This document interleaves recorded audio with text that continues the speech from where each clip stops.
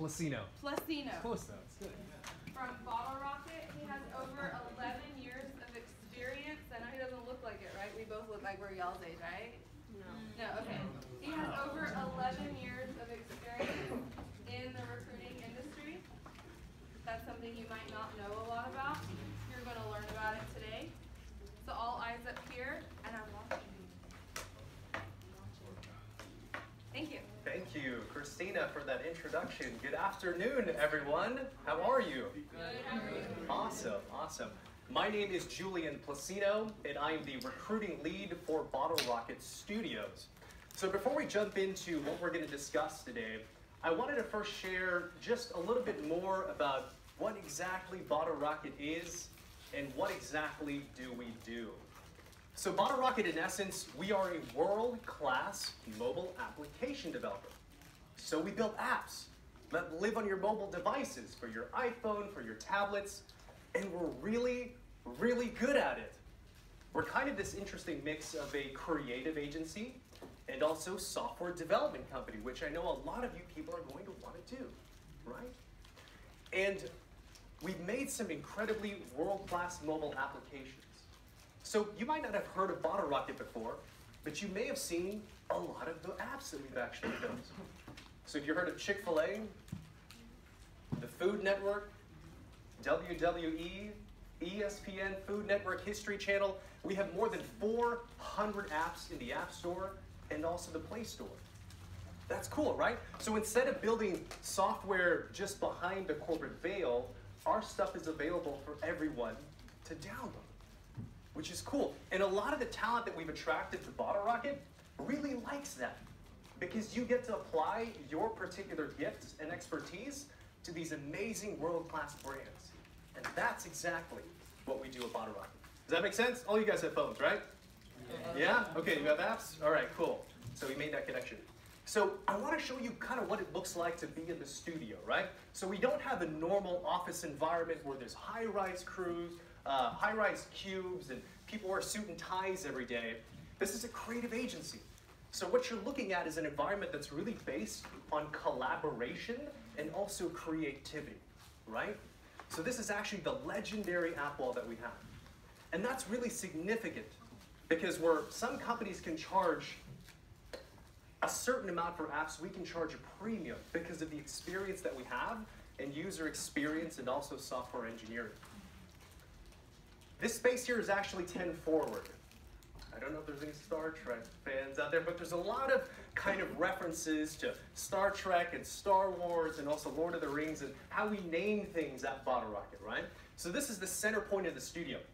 It's a place where we socialize, where we gather. Some people work here, some people play here. It's just a great multifunctional space within the studio.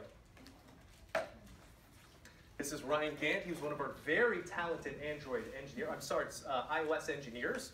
And you can see he's on a scooter, right? So we didn't take that picture just because to show off. So this studio that we're in is actually 4 times the size of our previous studio. And we kept all this industrial flooring so we could ensure that we could transport ourselves back and forth to where we need to be on scooters, right? That's pretty cool. And also you'll see here, I know it's kind of fuzzy here, it's a little clear on the other side, but this is what the typical office environment looks like. When you guys think of an office environment, what do you guys think of? You think of cubes, you think of suit and ties, what do y'all think of? Yeah, right? I wear jeans. This is really dressed up for me today, man. I'm in sweats, I'm in a hoodie, I'm in tennis shoes. It's like a creative's dream, right?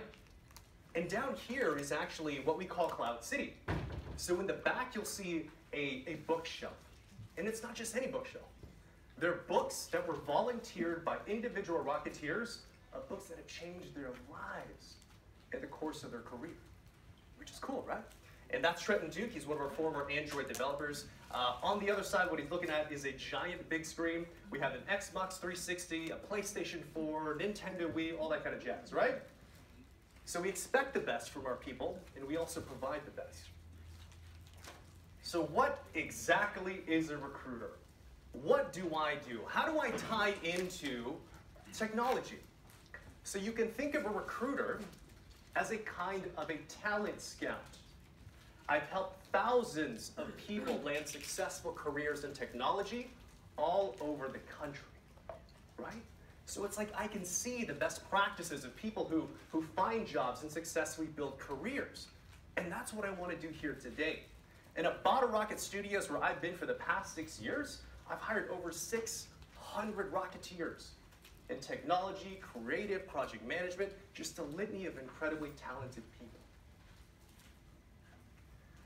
So why passion matters? So Bottle Rocket is a little bit different than other companies in the sense that we really believe that it's not enough to get a job, but to build a career that you are passionate about, something you get excited of, right? And we don't just talk about it. We create specific opportunities for all of us Rocketeers to play and live out our passion. So once a year, we do something called Rocket Science, which is essentially kind of a hackathon, right? So instead of working on projects that bring the company in money, we get to play and build whatever it is that we want. It's an amazing thing to experience. And I want to play for you a short video of what that looks like at Bottle Rocket.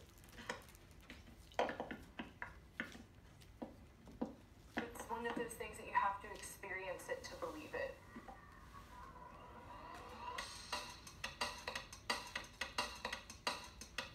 Rocket science is this period where you really, in 24 hours, find something that you're passionate about deep inside and do it. Rocket science is 24 hours of craziness. You're working with a team of people that are passionate about what they're doing. It's our opportunity to stretch out and run. When you give people an opportunity, both tools, technology, and the people around them to try new things, it really unlocks something inside of them.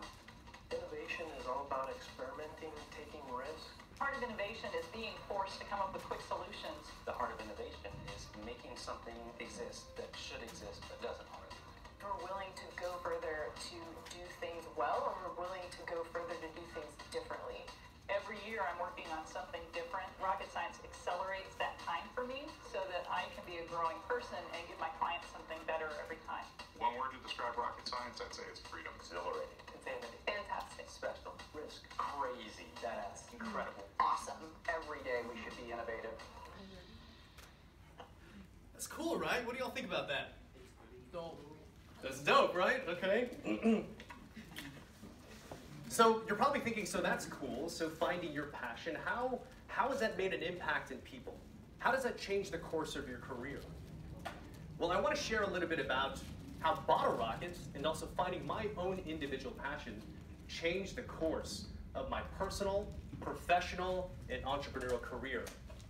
So as really amazing as Bottle Rocket is, and again, I've been there for 6 years now, right? I've always secretly dreaded it.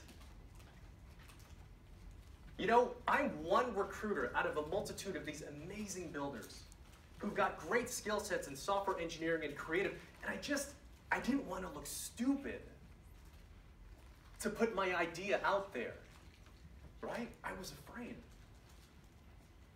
But like after 4 years of working at Bottle Rocket, this idea that's perpetuated in the company of do meaningful work, find your passion, it finally sunk in, and I surrendered to this idea. So, you know, I asked myself, so what would it look like if I found my passion? Well, something that I've always deeply enjoyed was conversation. I love getting to know interesting people and learning from their successes. And something that I knew when I'd have these kinds of conversations with my mentors, with my teachers, was that value was being created in the form of advice, specialized knowledge, and even entertainment. So then I figured, okay, so what if I captured these conversations and then I shared them with other people to see what kind of value that might add? So in March of 2016, my rocket science project is I launched a podcast called The Pathways to Success. Does anyone here listen to podcasts? Do you know what I'm talking about? So podcast is kind of like an internet radio show, right? So I did that, and I interview experts on leadership, personal development, health and fitness. I've spoken with CEOs, company founders, leading entrepreneurs, American Ninja Warriors, New York Times bestselling athletes, just a litany of amazing people. And fast forward to present day, the show has been downloaded more than 40,000 times. It has a perfect 5-star rating in iTunes.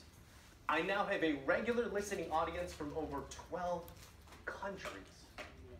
Not bad for following your passion, right? So in addition to the success metrics of the podcast, I got sponsored.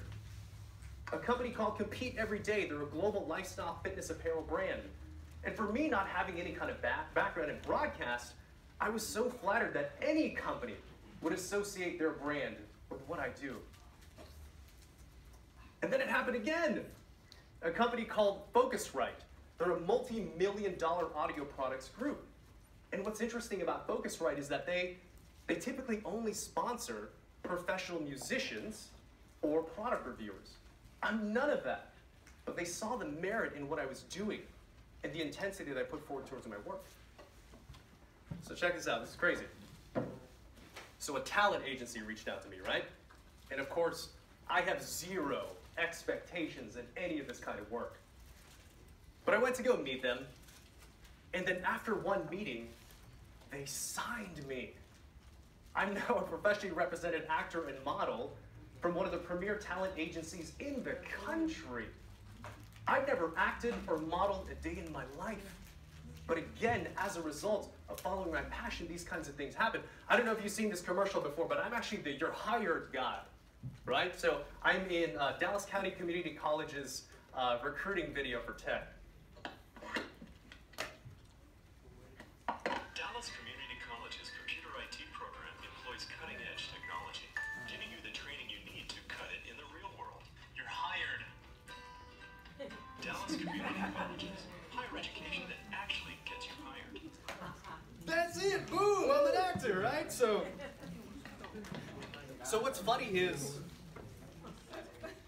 did I turn off? Okay, what's funny is that when people see that commercial for the first time and then meet me for the first time, they're so surprised that I can say other things outside of "you're hired," right? So, which is pretty cool. So I say this all not to impress you, but to provide you very specific evidence and reasons of what's possible whenever you finally allow yourself to believe in yourself and the unique gifts and talents that you all have, and then take one step, courage, to try something that you want to do, right?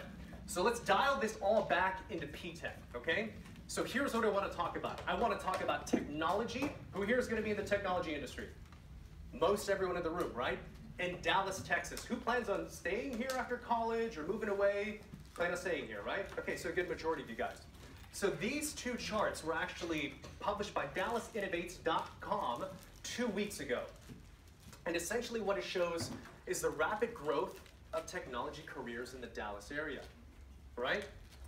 And also Dallas-Fort Worth specifically, out of all the regions in the country, we are the 6th largest technology workforce. And at Bottle Rockets specifically, I've never really had to try hard to find great people outside of DFW. If anything, I've relocated people from all over the country, the East Coast, the West Coast. Our development operations guy even came all the way from Hungary. So the team that we have is truly world-class. So the one thing, I know charts scare me and I don't really get them, but I want one idea for you to get. If you continue along the path of a technology career and stay in Dallas, by the time you graduate, you're gonna be okay, all right? Like the market is really good for technology careers. So technology career paths. So one of the biggest misconceptions that I hear is, what exactly is a technology career? When you think of a technology career, what do you think of? Shout it out. What kind of jobs? Computers. Coding. Computers and coding, right? So the biggest misconception is that most people think the only way to a technology career is through coding. Don't get me wrong. That is an incredibly important asset. And honestly, in 11 years of doing this, if you get good at coding and you remotely have a nice personality, you will have to try to be unemployed by the time you graduate. I promise you that. But at the same time, there's multiple paths. And that's why I'm really big into you digging into your unique personalities and strengths, because there's room for everyone, no matter what your skill set is in technology, and I want to show you why. So there's 3 main categories of technology careers, okay? The first category are the people that make technology. So the coders, the people who write the software, iOS, Android, web, server, database, all that kind of stuff, right? And also there's designers. There's creative people. Who are my creative people in the house right now? Artistic people. Awesome. We need you both. You guys are makers. It's the creative people and the software engineer that comes together to build amazing apps. If you have a great app but it looks ugly, are you going to download it? Yeah. That's why you need both. I spit. I'm sorry about that. You okay? All right. I get excited about this stuff. There is a huge category of people who support the business of technology, not the people that make it. Because think about this, right? A piece of software is great, but you need a business to perpetuate it. You need human resources, you need recruiting, you need finance, you need operations. Does that make sense? And we'll dig into some examples here as well. And lastly, there's people who sell technology. Because you can have a great business, you can have a great product by developing it, but if no one sells it, you don't have a job. No one's making any money. And those are the main categories. So let's dial in really tight and give specific examples. I want you guys to take note, okay? What do they do? What school did they go to? And what did they major in, right? That's y'all's next step is college, right? This is important. So Bob Tim, he's an Android developer. Graduated from Texas A&M University, majored in computer science, computer programming. Natalia Vargas, she's an artist, she's a designer, right? An artistic person. Graduated from UNT, majored in communication design. Here's an example of people who support the business of technology, okay? Greer Garland is our office manager. She's responsible for ordering supplies, for managing facilities, making sure that everyone has what they need. Who here is like, has that personality where everything's gotta be clean and in the right place? Anyone like that? There we go. No. All right, she's going to be an office manager here in her next job here with Bottle Rocket, right? So Hayden Wolf, he's a project coordinator. Who here is so meticulous about being on time? Yes. Who's really super organized and needs like checklists to get through their day? Anyone like that? You might be a project manager, okay? So project manager, what their job is, because once we build software, we have to deliver it on time and under budget. So project managers are responsible for managing that software development cycle and making sure it ships on time and under budget. They work with all the different teams and really manage these milestones and timelines, right? Jacob Hausler is a finance generalist, graduated from the University of Texas at Dallas, major in finance and accounting. Who here is really good with money? Might be a project manager and a finance person, right? Okay, and that's exactly what Jacob does. He manages the finances of the business, the profit and loss statement, making sure we have enough money to come in the company to sustain the business, right? And then lastly, Alex Craig. Alex Craig is in sales, graduated from UNT, majored in logistics. Alex is a young guy. He's in his mid-20s, and he's already sold millions of dollars for Bottle Rocket. So you see how they all work together? Do you see that? What else do you notice about this? Any observations? What? They all have a smile. They all have smiles, right? Yeah. Everyone's happy to be a Bottle Rocket, right? But the one thing I want to tell you is that it doesn't matter what background you have. As long as you tap into your inner gifts and make them better and find ways to help people with it, anyone can build a career in technology. Got it? Mm-hmm. So what are the next steps? As a career coach, I'm supposed to give people advice, right? Well, it took me some time to think about this because it's like, you guys are 9th grade? 9th grade, right? Well, I tried to think back to 9th grade, and I sure as heck wasn't thinking about a career. I was thinking about my next steps. I was thinking about college. Is that what you guys are thinking? No. About college? Not even yet. Well, good, because the advice that I give you is going to serve you at any step of your career, okay? I give this to adults as well as students. Number 1 is get to know yourself. And I mean this. Every single one of you in this room has unique gifts and talents. And I'm not saying that to be inspirational. I'm saying that objectively because I've been a recruiter for 11 years and I've interviewed thousands of people. And now on the podcast, CEOs, entrepreneurs, elite fitness athletes, just so many people. And every single person, I've always noticed a glimmer of genius in them, even if they didn't see it for themselves.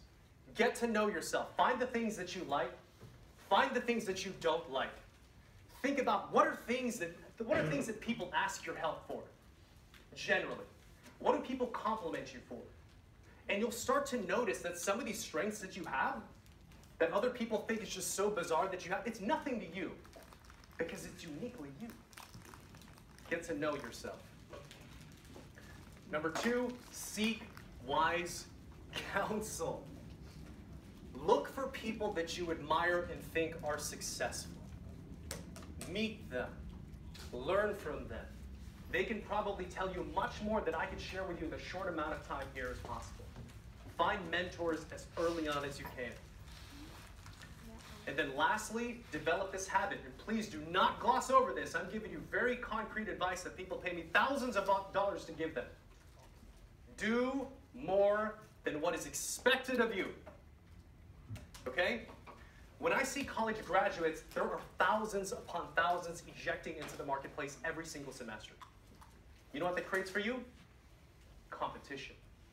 How are you going to stand out? Because when 1,000 computer science graduates come to me, I've only got maybe 5 or 6 jobs. So when I see someone with a degree, and I see another person with a degree, but he's made stuff, he's got an internship, he's got apps in the App Store, he's really passionate about what he does, he has an online portfolio, which one of those am I going to choose? Of course. And why is this a great time for you all specifically? Because the internet exists. You guys don't remember a time when the internet wasn't around, right? That is bananas for me to even think about. But here's why that's important. Because you can start building stuff now, way before you graduate. And you can show it to the world. So ladies and gentlemen, those are what I truly believe to be the pathways to success. Become self-aware, know your talents, grow them, make them better through practical application, and then lastly, find a way to help other people with that. Thank you. Questions? You can clap, that's all right. So, we have time for questions?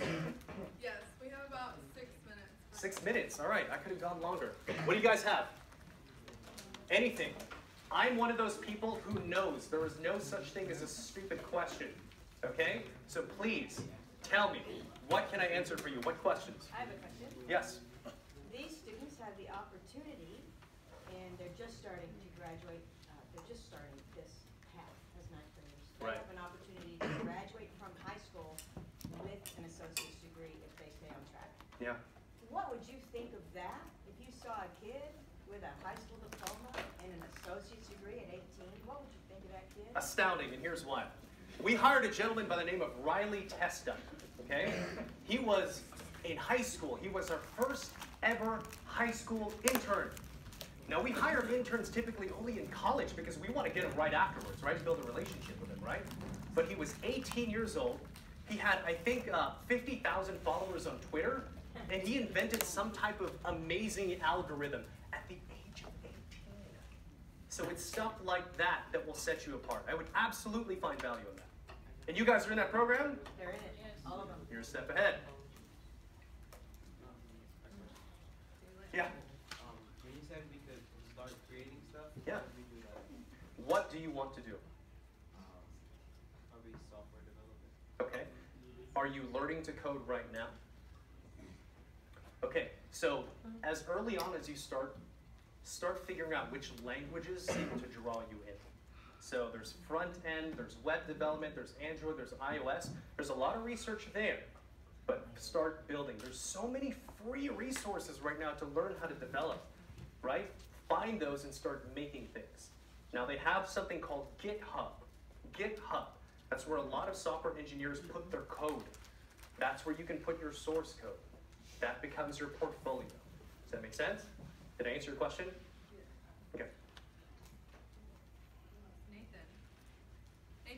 What was your original passion?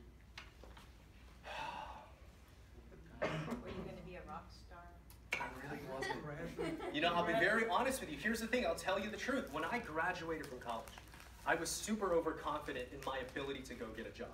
Because at that time, I built a very successful career in technology already, in retail, in management, in sales. I thought people were just gonna hand me a job as soon as I got my degree. That did not happen.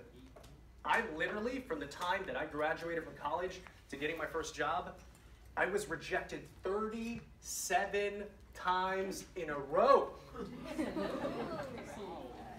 You know why? That's a lot. You know why? Because I didn't know what I wanted, okay? So the market, it doesn't seek generalization, it seeks specialization. And when you don't know what you want to do, it's hard to find a job.